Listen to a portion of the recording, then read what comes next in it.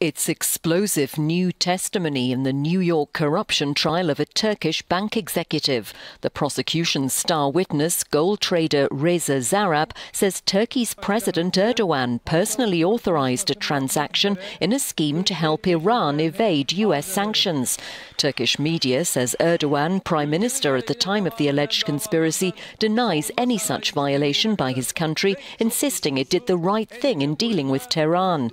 Zarrab told the court he learned that Erdogan and then-treasury minister Ali Babacan had signed off on the transaction.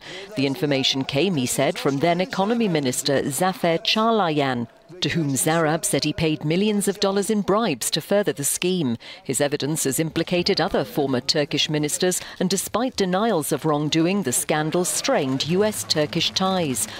After pleading guilty in the case, Turkish-Iranian Zarrab is cooperating with US prosecutors in the trial of Hakan Atilla of Turkey's state-owned Halkbank. He denies helping to launder money for Iran. 4 years ago, Turkish police first uncovered the alleged sanctions-busting scheme.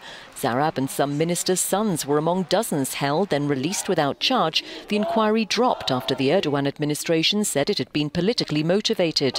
At the time, the corruption claims led to calls for the Turkish government to resign.